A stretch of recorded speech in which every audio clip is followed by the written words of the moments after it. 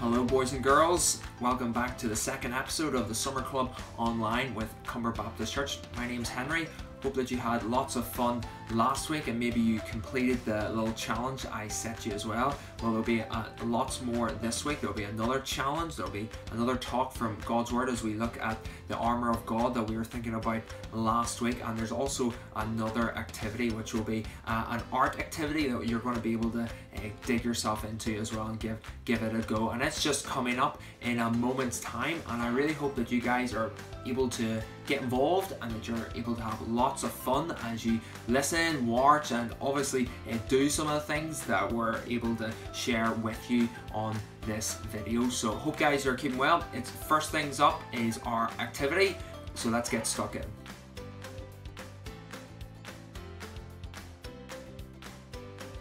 This week our activity is going to be an art activity, and we are going to do a little bit of finger painting. So before I get into explaining what you have to do, which is fairly self-explanatory anyway, you need a couple of things. You obviously need some paints, some acrylic paint, which you can get very easily. Get them in the pound shop for a very low price.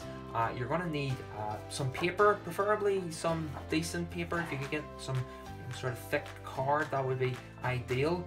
You're going to need some containers as well that you can put your paint on, like I've done, like so. And you're also going to need some water, maybe in a cup, or if you're close to a sink, that'll be fine as well, and maybe a tissue as well, as you're going to have to from time to time probably clean your fingers. And finger painting is really simple. It allows you to get really creative and come up with some really cool ideas. All you have to do is get your finger, dab it into one of the dollops of paint. Don't plaster your finger with it, just dab it very simply. Just touch it on and then put it on the paper and touch it like so, and then keep pressing it until you run out of paint. Then you can change. You have two hands, so make sure to use all of them, but if you want to wash it, you can do that very simply. And get creative, okay? So you can maybe draw your favorite animal, or color in your favorite animal. You can make your tree or something like that. There's lots and lots of different things you can do. I'll give you a couple of suggestions that I have thought about that maybe help you. One thing is, if maybe you want to maybe get an animal, you can very simply print off a picture of an outline. So here's an outline of a butterfly that would very well fit finger painting. You can color that in very simply. But how about you give a go at this? I thought this was really cool. I seen this online. It is of a hot air balloon, and this is one that I made just a few moments ago that you can see is absolutely phenomenal. And all you have to do is draw the outline of a hot air balloon, which is very simple, and then you can choose all the colors that you want, and simply you just press your finger on the hot air balloon to just fill it in. You can do the brown basket as well at the bottom, and do the lines as well, and that looks really cool. And all you have to do is wait for that to dry, and that is your masterpiece complete. So have lots of fun.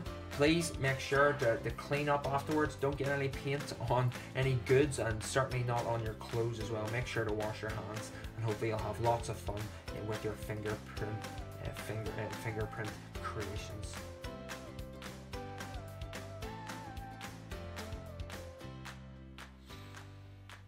I wonder, boys and girls, if you can remember 7 days ago what we thought about in our first video, our first Summer Club Online, and the piece of equipment, the piece of clothing that Paul talks about, this first piece of equipment for the armor of God that we are to put on. Can you recall what it was? It was the belt of truth.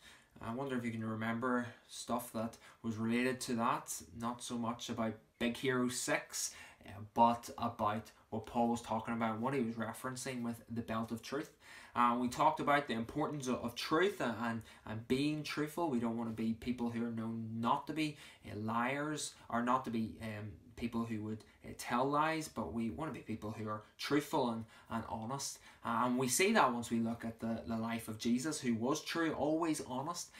Paul is encouraging us, if we're to stand firm and to fight, that we are to put our faith and trust in the one that was true, in Jesus, who was the way, the truth, and the life. Very simple, but really important that we get that at the very beginning. And then he moves on to the second piece of equipment, and it's a bit of a strange one whenever we hear it first initially.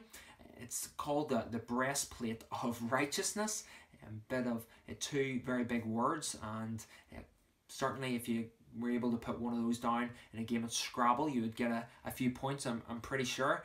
But it's important that we realize, well, what Paul is talking about whenever he says breastplate and righteousness. And maybe they're two words you've heard of before. Maybe you know what they are and what they mean. Maybe you don't. Maybe you've just heard of them before. But we're going to look at them both individually in a few moments, and we're going to learn about what Paul is talking about. But before we do that, it's actually really important that we realize again and be reminded about the type of clothing that Paul was talking about and what particular person or character this clothing suited. And that was clothing that a soldier would wear. And we might not get that with belt, but we certainly get that with a breastplate.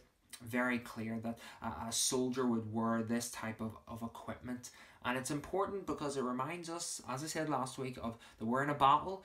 It's not a physical battle, it's a spiritual battle, boys and girls, and it's against all the evil and the bad things that are going on, the darkness in our world.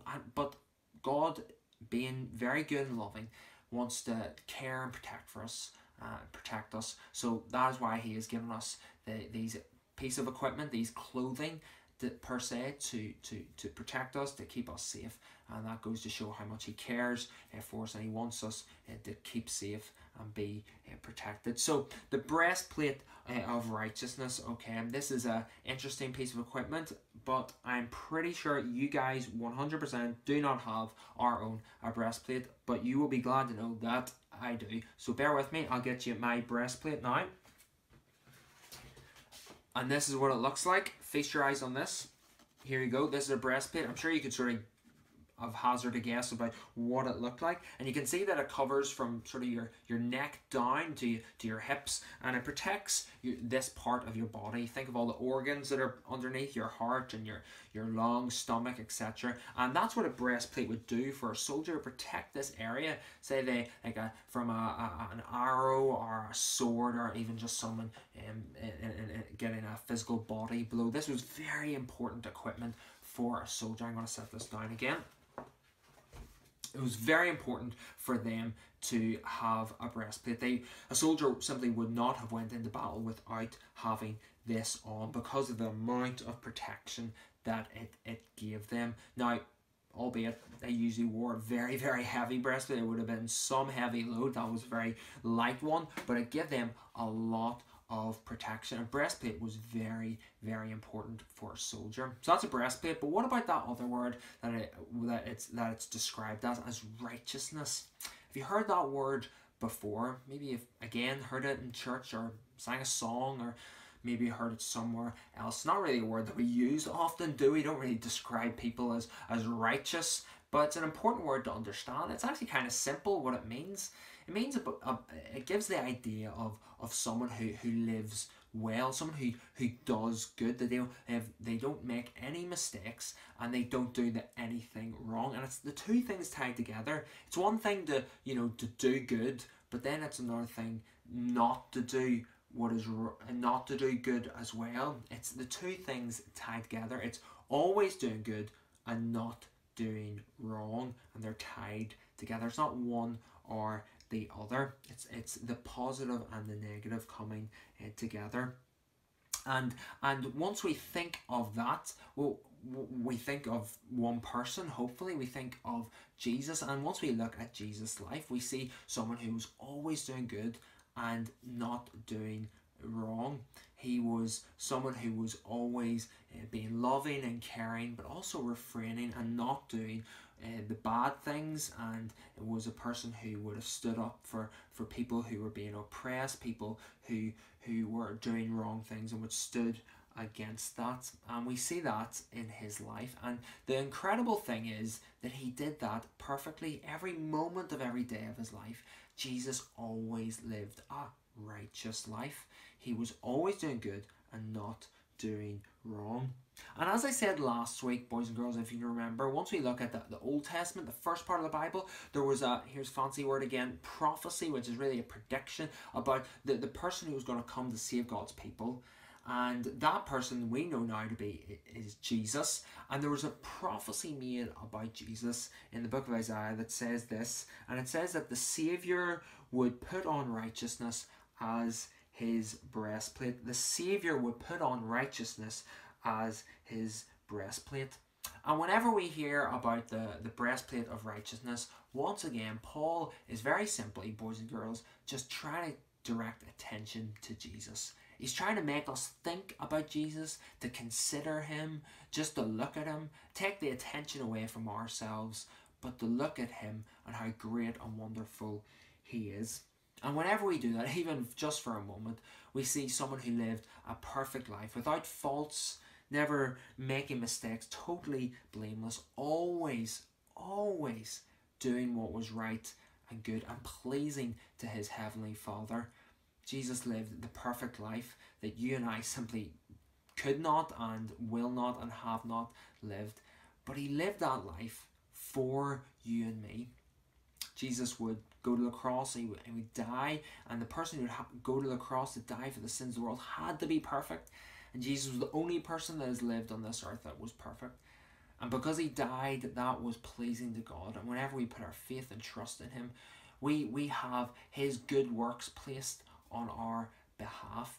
I wonder if you've ever thought about it, well, how do you get to heaven? It's a really big question, but it's a really important question to think about. And we don't get to heaven by all the good things that we do, you know, being generous, sharing, thinking of other people, being polite. They're all super important things and things that we should do, but they're not the reason that we get to heaven. But how we get to heaven is whenever we put our faith in all the good things that Jesus has done for us. And that is that he lived a perfect life for us and died in our place. That's how we get to heaven. And that is so encouraging for us when we realize that. And that is the best day in our lives, actually, whenever we put our trust in Jesus. So if we trust Jesus, we have his, the big word again, righteousness, i.e. his good life placed over our lives.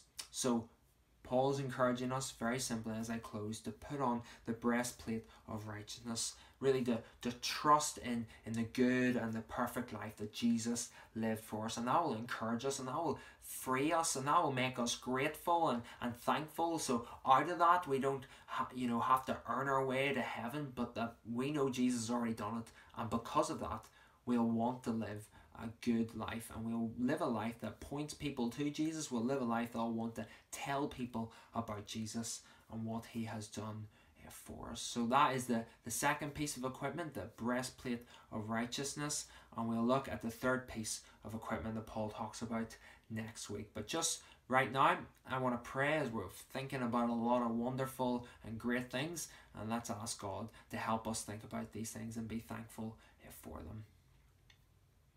Dear God, thank you that you're a good and a loving God, and thank you for what we have thought about today, just the breastplate of righteousness. And we thank you for your Son Jesus and for what he has done. Thank you that he lived a good and perfect life, and he lived it on our behalf. I pray that we would be thankful for that. We would put our faith and trust in Jesus once again. And Lord, because of that, we would want to live lives that reflect that, and that we would live lives that would point people to you, and that they would also put their trust in Jesus as well. And it's in his name that we pray. Amen. Well, it's now time for our challenge this week, but I wonder how you got on with the challenge last week. The colouring in your favourite movie character, or maybe you got a DVD box or took a search on Google and you found something, you coloured it in, or you had a go at trying to draw it. I wonder how you got on. I'm sure you had lots of fun doing that. If you didn't get a chance to do it, well, there's still plenty of time to do that. I'm sure you'll have as much fun as I did colouring in and drawing Baymax, so that's one for you to do. But this week it is a different challenge, and each week the challenges will vary. They're not going to be the same. And this week it is a memory verse, and the memory verse that I'm going to challenge for you guys to memorize is found in Ephesians chapter 6 verse 10, and it's found in the passage that we've been looking at about the armour of God. So let me read it to you now. Ephesians chapter 6 verse 10, and this is what it says. Finally, be strong in the Lord and in the strength of His might. It's a short enough verse, but it's a really important verse. As we look at it, it encourages us to put our strength, find our strength and put our faith in God, not in ourselves. And that's really important that we would know that to be true, but actually do that as well. It's really good to memorize verses in the Bible, to store them up as well. It's really helpful and will be really good for you guys in the future. So there's a verse for you guys to try to memorize, Ephesians chapter 6 and verse 10. Well, that's us for this week. That is the end of the second episode of the Summer Club Online. Hope you've had lots of fun, and maybe you're about to get your hands pretty dirty as you have a go at some finger painting. So I hope that goes super well for you, and I hope you've enjoyed it, and we'll see you again next week for our third episode.